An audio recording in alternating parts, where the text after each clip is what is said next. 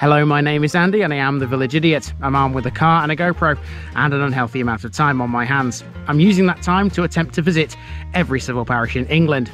You're watching the East Riding of Yorkshire series. Together with the unparished city of Hull, it forms the county of the same name. There's 172 parishes here. Which one are we in today? Welcome back to the East Riding of Yorkshire, people. It's been a while since we've been in this part of the East Riding before. The last time we were in Lockington, and you might remember at the beginning of that episode I started at the River Hull. Well, we're doing the same thing here today. That's not the River Hull though, that's one of the drains that runs down the side of it. This is pretty much as far eastwards as you can go in this place, and you have to take a very weird detour to get to this first village, Arram, because in the way there's a big area controlled by the MOD. Welcome to Leconfield.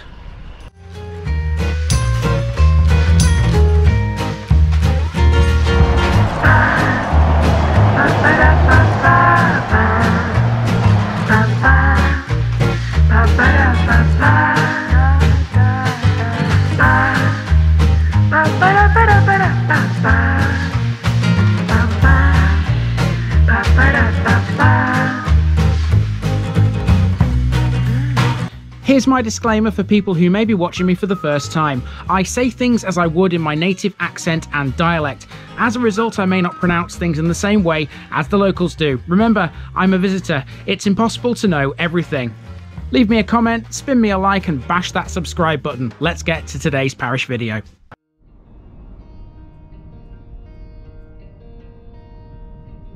Leconfield, Boggy Stream. Today in the East Riding we come to a place that's had more than its fair share of military activity over the years, and it still does today. Welcome to Leconfield, partway between Driffield and Beverley, just off the A164. There are 3 villages within its parish boundaries, Leconfield being the main one, but this episode will also cover the tiny duo of Arram and Scorborough, both of which have interesting bits and bobs. There can be no denying the landmark that puts the rest in the shade out here.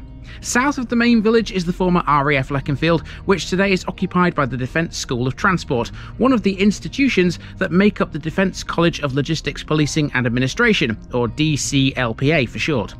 The buildings of the former airfield can clearly be seen from various places within the village, a constant reminder of the days when bomber aircraft were penetrating German airspace. In fact, Leconfield was the first to do that during World War II. Elsewhere in the village there's a few other run-of-the-mill things, like a church, a village hall and a playing field. There was a shop until recently, but it's now closed down.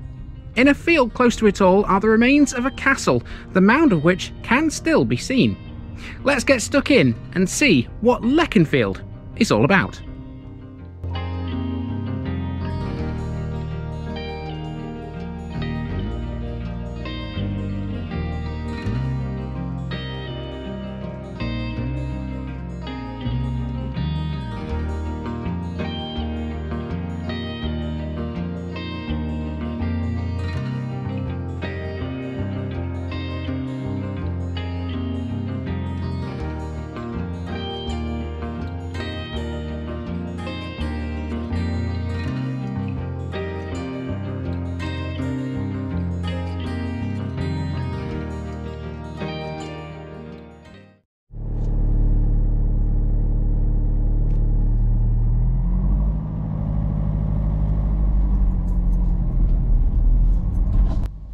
We start with a drive through Arram from the banks of a drain alongside the River Hull.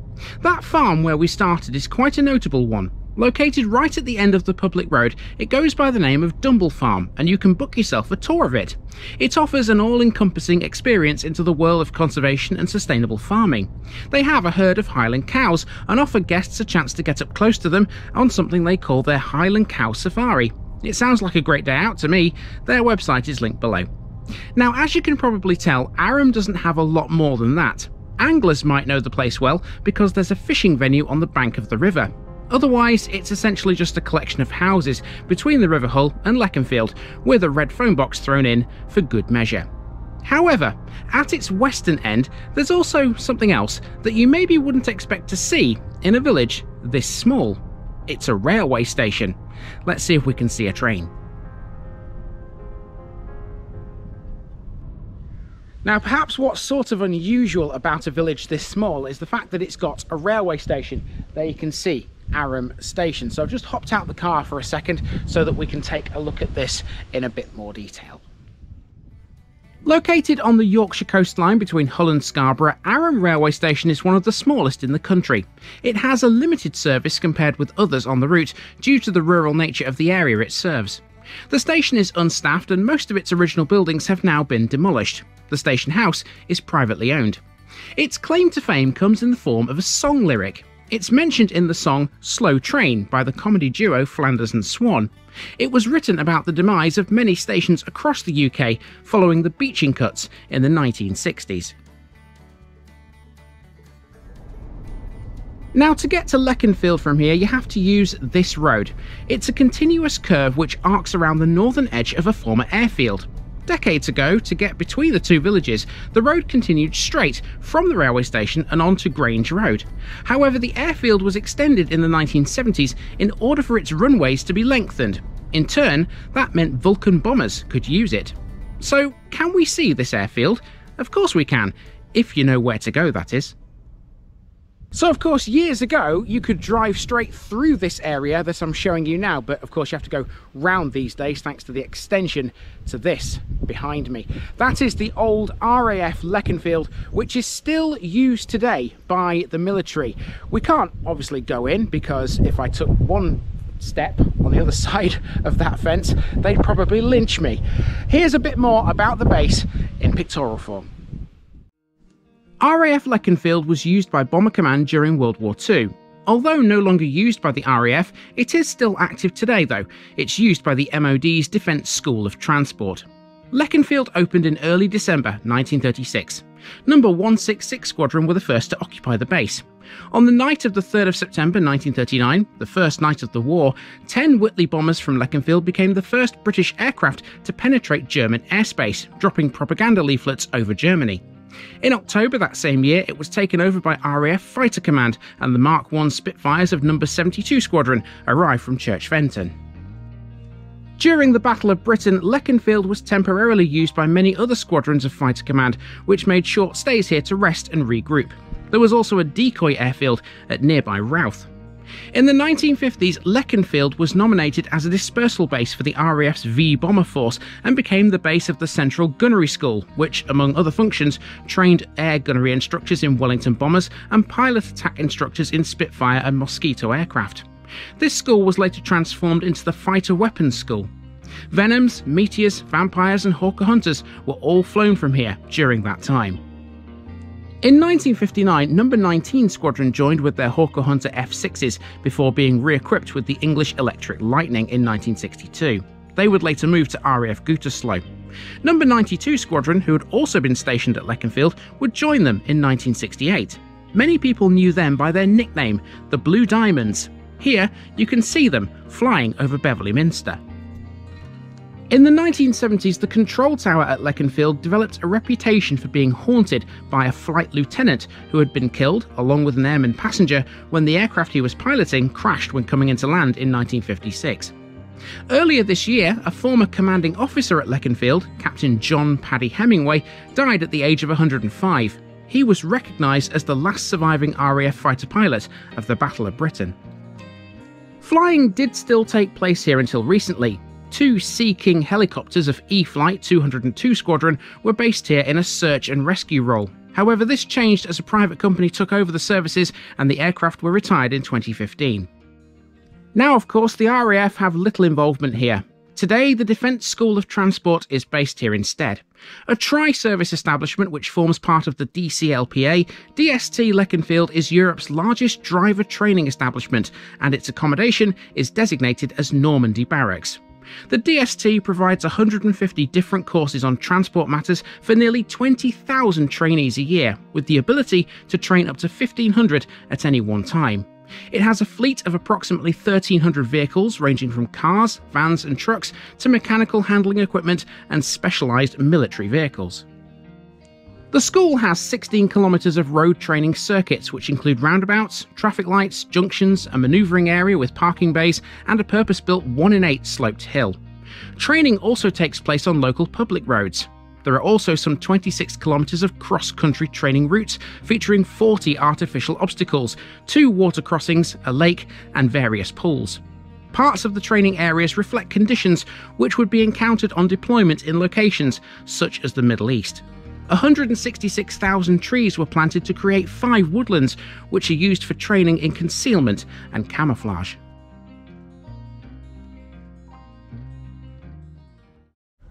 So now we know a bit more about the base and its past and current uses. As you can appreciate, filming anything around an active military base is pretty dubious. That said, this is a public road and therefore perfectly legal. As mentioned earlier, at one time this was the main route from Arram into Leconfield. Let's follow it into the village and get to our main walk now. It has to be said that aside from some of the housing, you'd likely never know that this village was even next to a military base.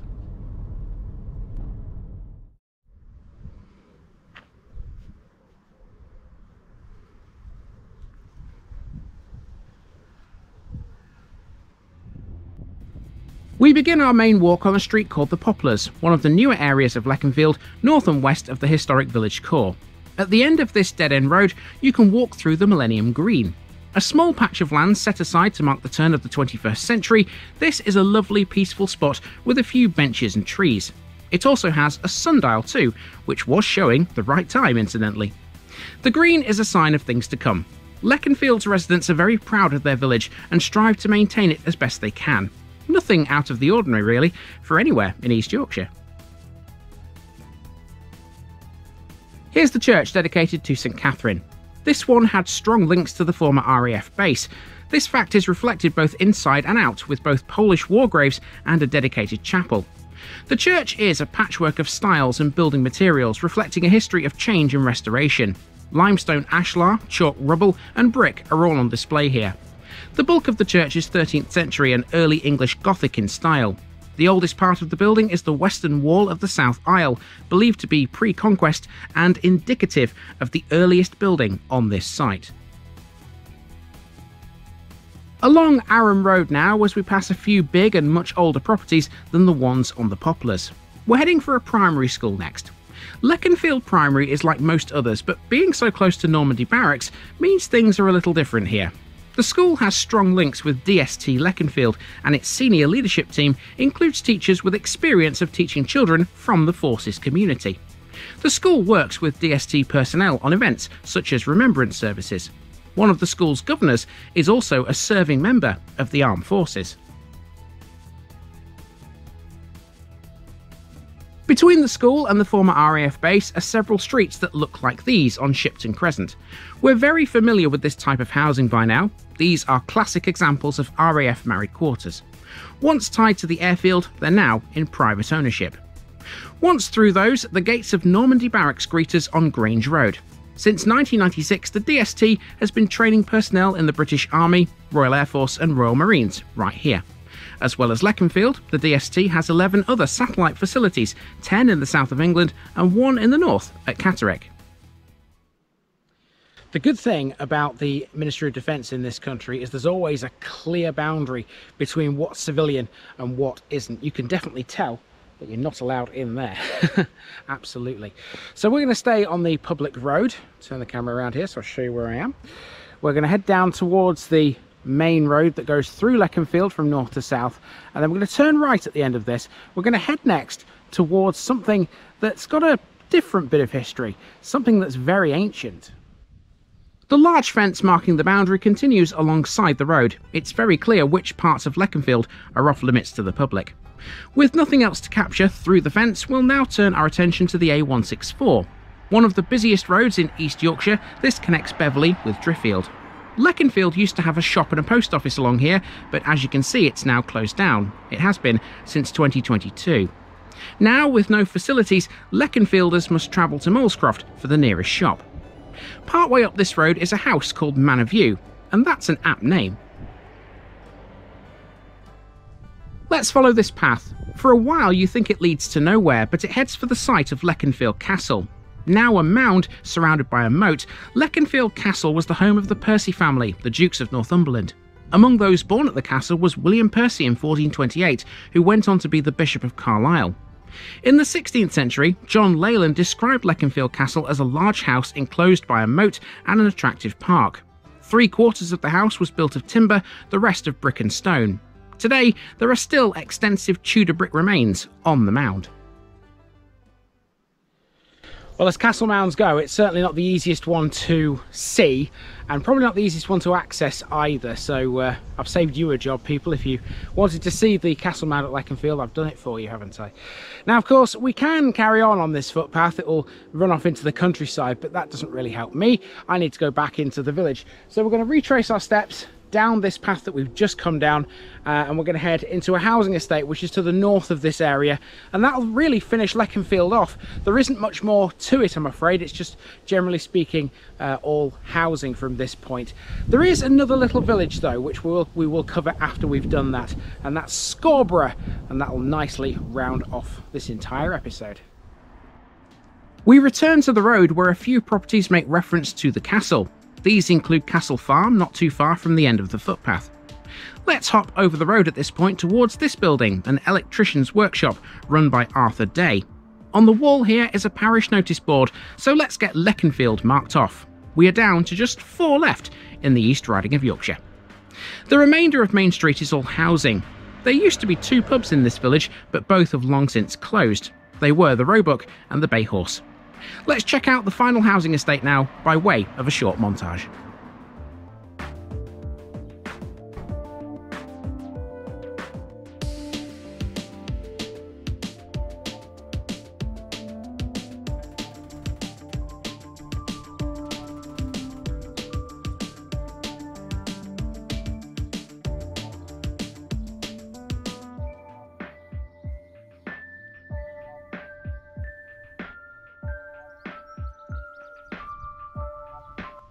There's one last area to cover before we leave Leconfield behind, and that's the playing field off Miles Lane. This has a playground, a football pitch and a bowling green. The playing fields act as the central meeting point for many groups and organisations, including the parish council, whose meetings take place in the Leconfield Recreation Club.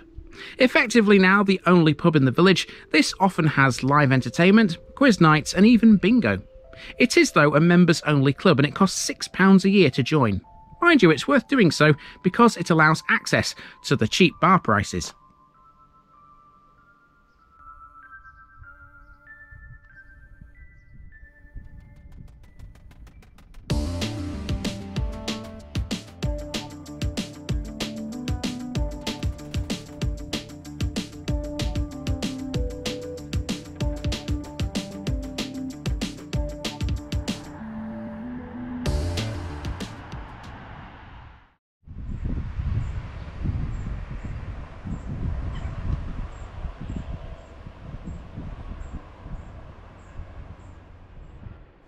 Our last stop is the small village of Scorborough, about a mile to the north of Leconfield. There's no way anyone can miss its church. This is St Leonard's, whose tall spire punches a big hole in the East Yorkshire skies. Deservedly so, this is a Grade 1 listed building. It's considered a notable example of Victorian church architecture and was constructed between 1857 and 59. The architect was a man we know well, John Loughborough Pearson. It was built for James Hill, a local landowner and tenant of the 3rd Baron Hotham. It replaced a former brick building which stood here previously. As for the rest of Scorborough, it's small but picturesquely seated in the valley of the Ache Beck, amidst a profusion of trees. In the early part of the Saxon period, this place belonged to Earl Addy, who erected a chapel here that later became the parish church. Scorborough was later colonised by a Norseman and then came into the possession of the Hothams, who erected another castle. Traces of its moat are still visible.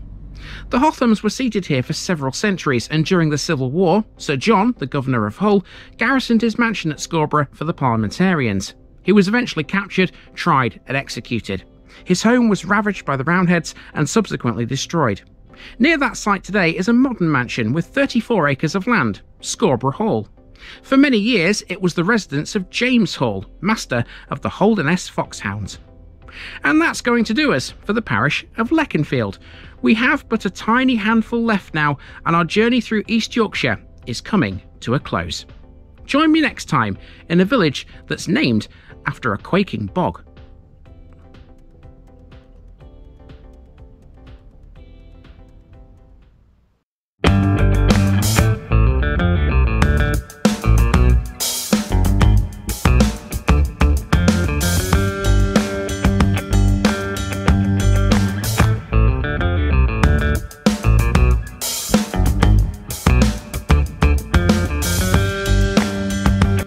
Thanks for watching this video, folks. Don't forget to like this episode if you haven't already. It really makes a difference with YouTube. If you're new here, subscribe to the channel for more videos like this, and give us a share too if you've got friends who'd like it. You can find all the links to my social media accounts below, as well as my Buy Me a Coffee page where you can donate to the channel. Also, if you've enjoyed this episode, have a look at some more videos in this series. Until next time, I've been Andy, also known as the Village Idiot, and I'm out.